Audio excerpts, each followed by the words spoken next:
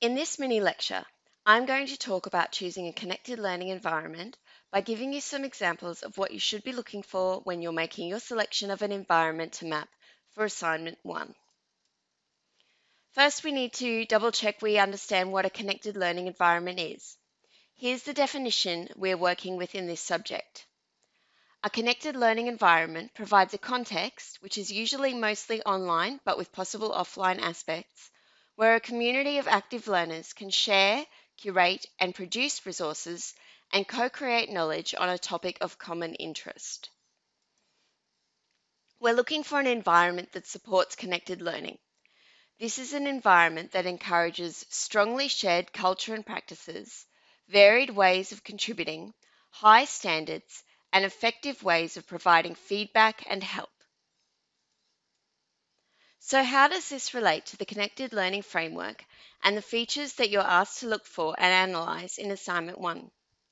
Firstly, our connected learning environment should have a strongly shared culture and practices.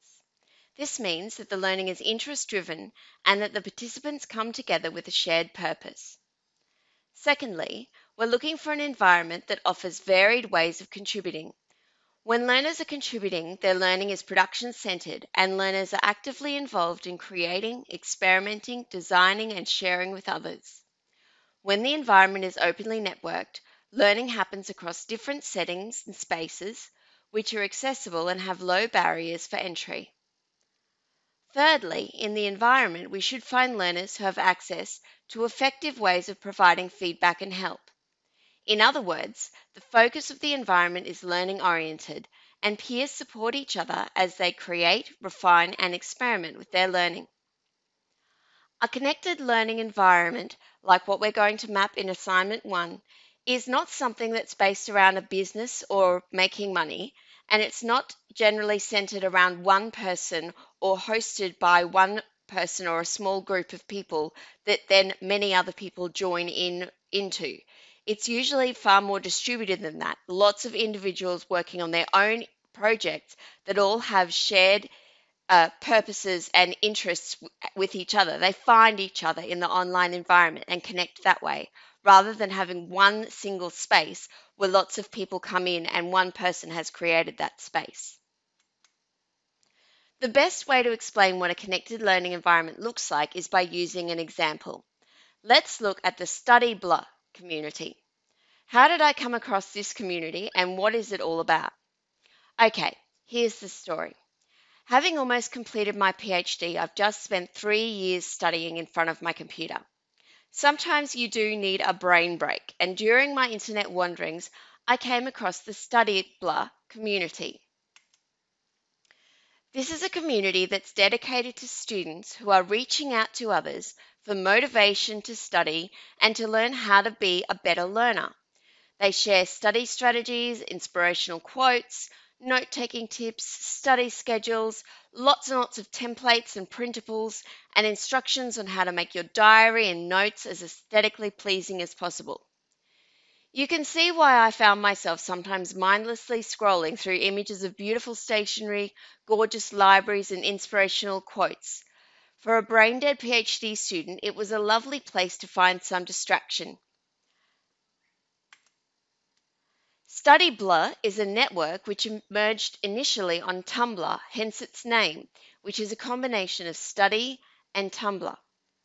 An article published on the Verge website quotes StudyBlah, a StudyBlah known as Gato Studies, who says, "At first glance, it just looks like colourful notes and pretty calligraphy, but if you look harder, you can see that it's so much more than that.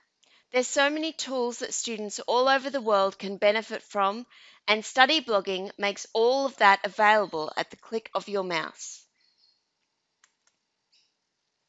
StudyBlah has expanded from Tumblr, although this is still the most popular space for StudyBlahs. So you can see StudyBlahs and study-focused blogs and groups on Facebook, on Twitch, on YouTube, on Pinterest, on Instagram. Here's some examples. On, oh, on Facebook, you can see that there's lots and lots of study groups, and they use the word StudyBlah as a way of finding each other within Facebook. So obviously, there's always been a lot of people who group together for study, but study blur means that the individuals know that when they connect with that group of people, they're going to find students who are interested in study and motivating themselves for study, but who also have particular focuses on things like decorating their diaries, taking notes in beautiful ways, having a wide range of beautiful stationery, or maybe they may not have all those things, but they really like all those things and they like to look at pictures of those things. Twitch is a space where mostly people meet up to talk about games and gaming. And the Study Blur community on Twitch is quite small, but you can find occasional study blurs on Twitch where people have study sessions and they'll video themselves with their study and then meet up with other people who are studying at the same time and connect with each other via their own videos. And you can see here there's several videos overlaid on each other, and below when the actual session is happening, there's a conversation chat room happening at the same time as well. YouTube has a lot of different places for study blurs, and you can see here an example of different videos that people have produced where they are sharing how they have set up their journal, how they take notes, the types of illustrations and calligraphy that they use, demonstrating all of the types of things that study blurs really like to focus on and almost procrastinate with when they're studying. Pinterest is an obvious area where lots and lots of study blurs collect images and lists and curated collections of different ways to enhance and motivate yourself when you're studying. Study blurs also find themselves using hashtags. The hashtag is often a very powerful connector across the different spaces of the openly networked connected learning environment. So here we have not just hashtag StudyBlur, which is by far the most common hashtag, but we also have things like StudySpo and StudyInspo, both which indicate inspiration for studying. Hashtag am studying to describe that you're right now currently studying and this is what you're doing at the time. Hashtag productivity to describe different ways of motivating yourself to be more productive. And hashtag on my desk, which are usually photographs of what's happening on your desk or the way that you set up your study space in order to motivate and inspire other people. So, how do we know that Study Blur is a connected learning environment and not just a random grouping of individuals who are all students and who are all focusing on their study?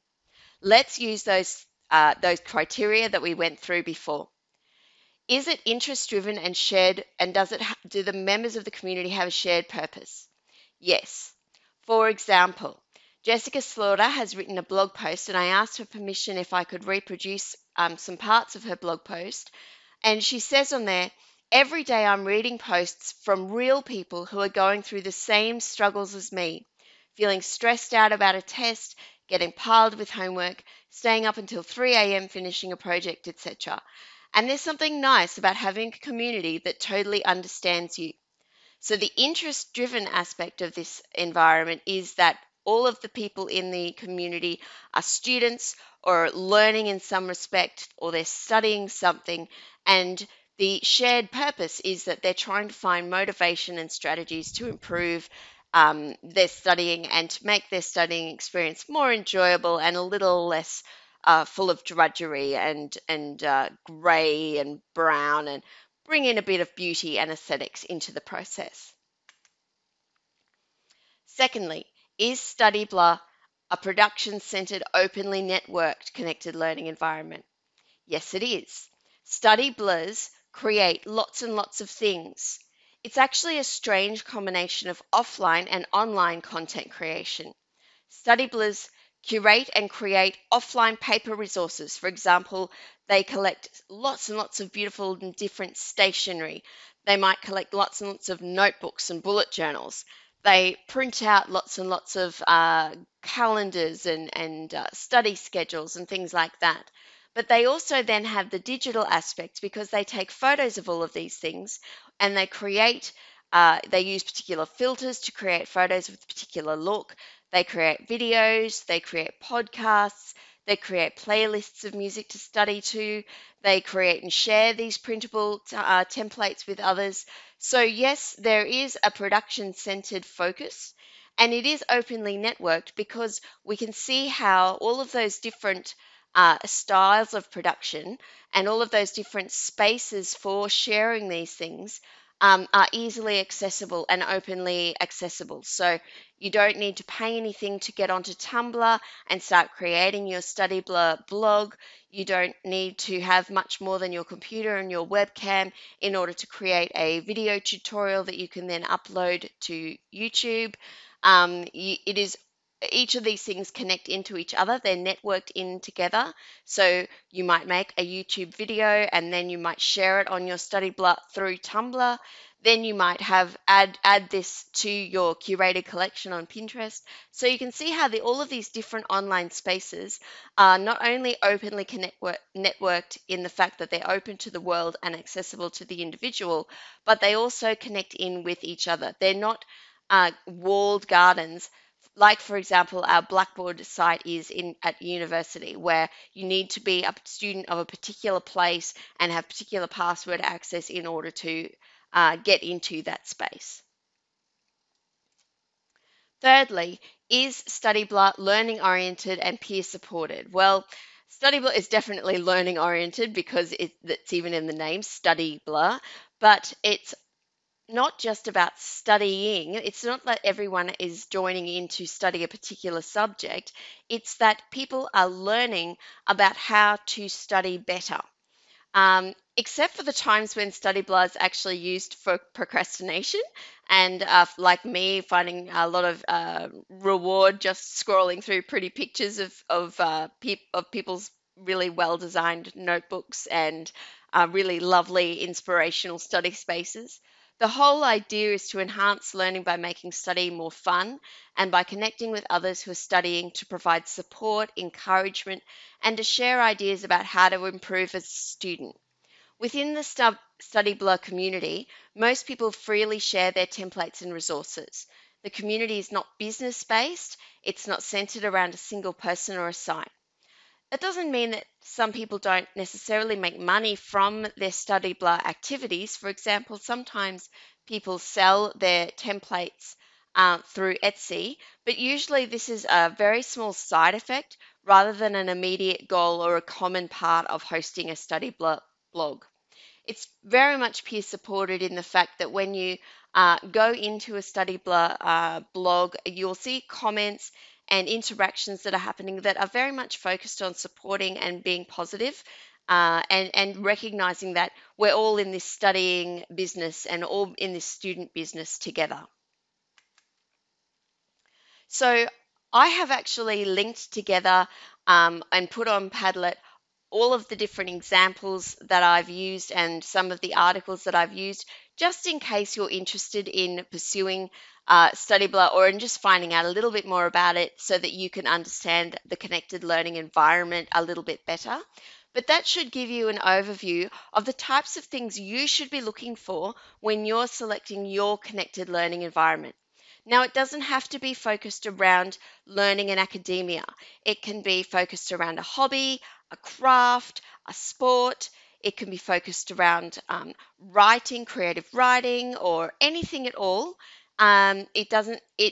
The main thing is that it isn't business based. That it is a learning community, and that it's not one single space that's hosted by one person or a small group of people that lots of other people have come into, that it's distributed across multiple spaces like you can see the StudyBlur community is. So I hope that helps clarify a little bit the connected learning environment that you'll be finding when you do assignment 1. Good luck with it, and remember, I'm always here to chat further about it. We are all learning together in our own connected learning community. Bye-bye.